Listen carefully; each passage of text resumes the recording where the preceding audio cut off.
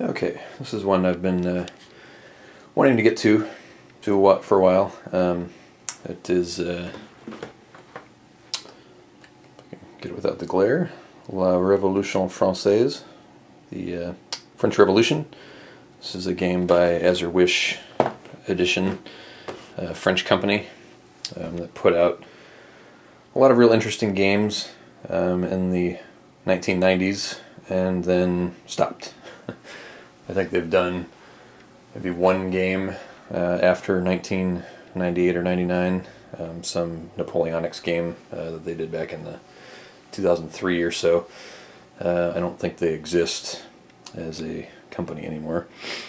But I've watched Callendale's videos on Board Game Geek, and he's done most of these AWE games, including this one. And this topic is of particular interest to me. So I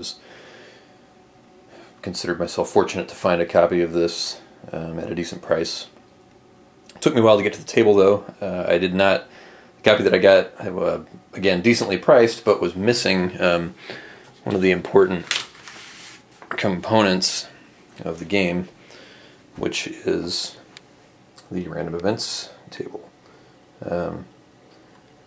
These are, as you can see, there's a lot of them, and they have many and varied effects on the game, and so trying to play without these would be, I suppose it would be possible, but it would not be very interesting. So fortunately, some of the other friendly souls on the internet were able to get copies of this random events chart in English, I should point out, because the game is originally in French, so there were French versions of this floating around on the internet, but I could not find an English version. So fortunately somebody scanned a copy for me, and I was able to get the English version of the random events table. So I've now finally been able to get the game to the table to play it properly. So the rules, like I said, the originals are in French. The English translation is good. You know, I'd heard that generally the rules for the game were a mess in terms of clarity. I don't know, having read them now, I don't know that I would call them a mess necessarily or unplayable, but there is definitely a lack of the sort of precision that you would be used to in a technical, not necessarily, I don't know if you would consider this a war game, but for this sort of technical strategy game, you know, this is an area control strategy game. There's military elements. You do have military units on the board. You can see one there. It's one of the revolutionary armies there in Bourget. And one of the things that can happen during the French Revolution as you play through is you can be invaded by foreign armies. So there is army movement, there's combat, but the game does not feel particularly like a war game to me, so much as it does more of a multiplayer diplomacy style or negotiation type game. So nonetheless, you would think that for a game that is as complex as this, and it is fairly complex, that the rules would be much more precise than what they are. So there's no way, since I don't read French, I can't read the original French rules, so there's no way for me to know if the rules were just written that way or if it was something that was lost in translation. My suspicion is that they were written that way. That French players have had some of the same difficulties as English players in terms of figuring out all of the technical elements of the game. So I've now played a turn of this, and it was not as daunting as I'd thought. I mean, there's plenty of play aids out there now that people on Board Game Geek and other places have put together some really great charts and tables and things. Somebody's done a real clear sort of sequence of play here. Some of the other stuff that is available out there. You've got these regime charts. The game is played with against the backdrop of these different regimes, and so you start in the legislative, and then as certain events unfold in the game, or certain actions are taken by the players in the game, or certain things happen for them, it allows these other regimes that you may be familiar with if you know about the French Revolution, such as the Terror, the Convention, First Republic, Thermidor, Directorate, and the Second Terror, or there's your Royalist coup, that's the Royalists win. So you play the game against the backdrops of these different regimes, and whatever regime is the backdrop currently for whatever turn you're on will affect how things interact, or how certain factions work, or how certain factions interact with each other, or how factions interact with the various elements that you keep track of throughout the game. Here you've got the commune, economy, the clergy, and the coalition, which is essentially foreign military activity. So all these things will interact differently with each other depending on which of these regimes that you're in at the time. And then other things, you've got the different factions in the game. And again, somebody's put together some nice sort of summary charts here. The game itself comes with play aids too, but people have put together a little more maybe user-friendly play aids for the different factions. So you've got the Feuillant faction, which is kind of your current government at the start of the game. Sort of a reactionary but not revolutionary faction in the game, closest to the Royalists, although still too liberal for the Royalists. You've got the Marais, who are sort of a swing faction. They are kind of the deal makers. They can swing between your reactionary and revolutionary elements, and so they spend a lot of the game kind of negotiating between different camps in order to stay alive. You've got the Sans-Culottes, which are the sort of your ultra left-wing, almost communist faction. The Montagnards, the Mountain, they are again about as left as the Sans-Culottes, but not quite as radical or revolutionary as they are. The Montagnards are where some of your famous quote-unquote villains of the French Revolution, such as Robespierre, Marat, Danton, they all came out of this particular faction. These are the guys who institute the terror. The Gironde are another faction that you've got there, which are they are slightly more to the revolutionary side than the Feuillant, but they're sort of in opposition to the Feuillant, I guess. So they are fairly powerful in the game. Again, the sort of power bases of these factions are going to be the Gironde and the Feuillant, but those fortunes can shift as the game moves on, especially as it shifts a little bit to the left and the revolutionary side. Then you've also got the Royalist faction, and these are the guys who want to restore the monarchy. Their goal is to ideally foment revolts and, or even better, get a declaration of war and have military armies, foreign armies invading the country. Their best case scenario is for the government to be unable to handle the foreign intervention and for the people to go running back into the arms of the monarchy.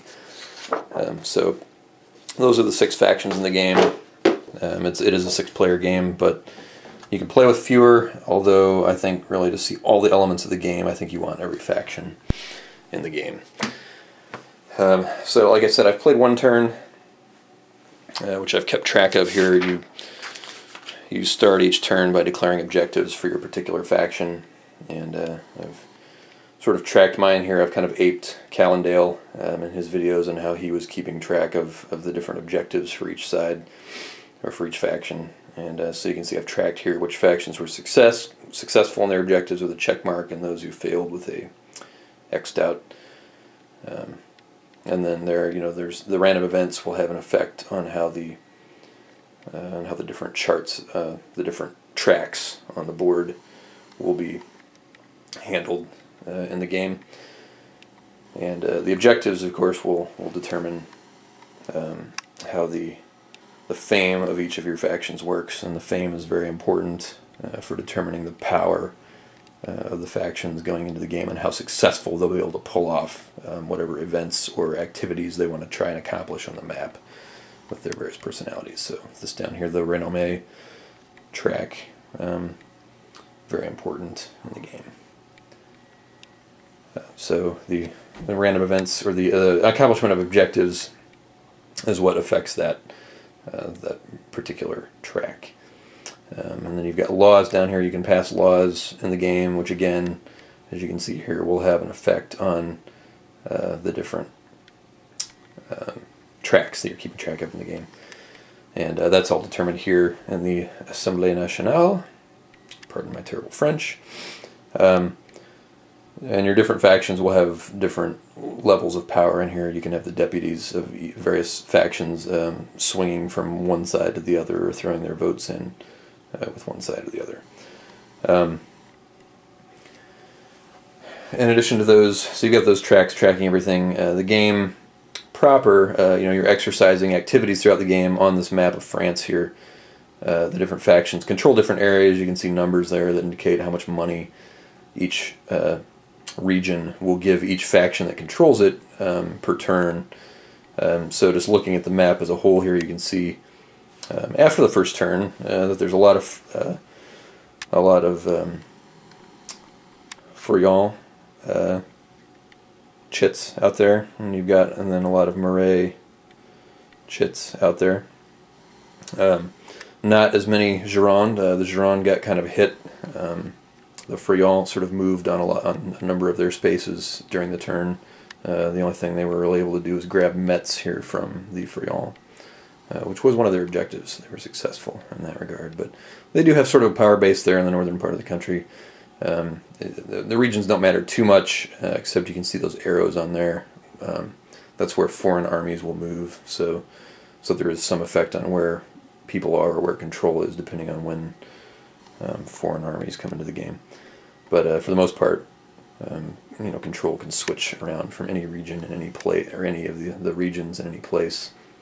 So you don't really have to have a group of regions clustered together to be more effective or anything like that. Really, I had a lot of the factions make their moves based on just dollar amounts that regions would pay for. I had, in this case, I had the Montagne and the Sans-Culotte both go after this province here, which you can't see the name of because these chits are in the way. But this is I had them go after Rouen there. And the Montagne faction was not successful in gaining control of it, but the Sans-Culotte, who went right after them, were successful in gaining control of that. So that'll be an extra $300 in their pocket.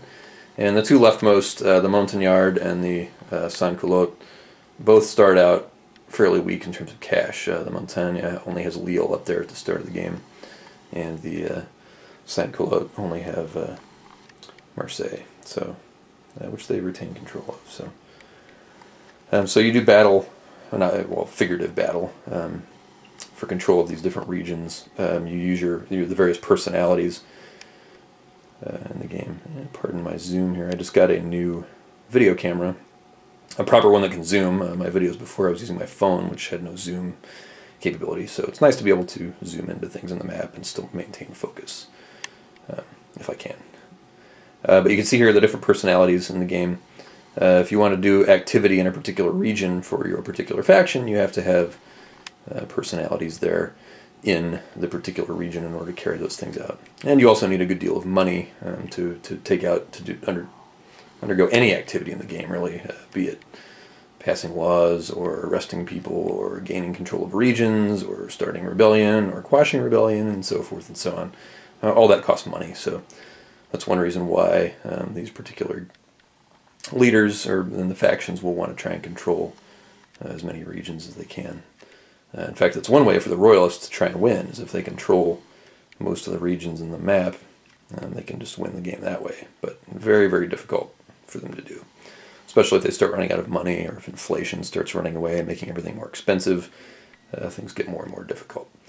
You've also got an inset here for Paris. A lot of the personalities, if you don't have plans for them, or if they are particularly influential in Paris, you want to stick them in Paris for the turn, and there they can affect laws, the passing of laws and swaying of deputies and things like that. And then, of course, you've got prison here. When people are arrested, they're sent to prison. The government is the faction, whoever controls the government. And this, at the start of the game, it's the Feuillants. It can change depending on which regime, which we talked about earlier. Depending on which regime is in control, that has an effect on who actually controls the government, which is tracked by the red, white, and blue tag there. So you've got people that can be in prison, and you can see the government here, the Feuillants, immediately went after some royalists and some sans-culotte representatives and promptly threw them in jail. The Feuillant wants to try and stay in the legislative regime as long as possible, and by doing that, by arresting people, they can hopefully stay there longer, because when people are in jail, they're not out fomenting rebellion or controlling zones or whatever else. And then, of course, you got down here the guillotine. Particularly once the terror starts, people are going to start losing their heads. This is the French Revolution, after all, so haven't gotten there yet after the first turn, but I imagine we'll see some chits in there before the end of the game. Anyway, that's just a recap, sort of brief overview of some of the elements of the game. Certainly not in-depth at all. Didn't really explain nearly enough, but at least maybe from watching this you can get some sense of a broad overview of what's involved in the game and kind of some general goals and objectives of the factions, or what the object of the game is, and the means to effectuate that. Anyway, I'll do some more videos as I do more turns, and we will go from there. Thanks.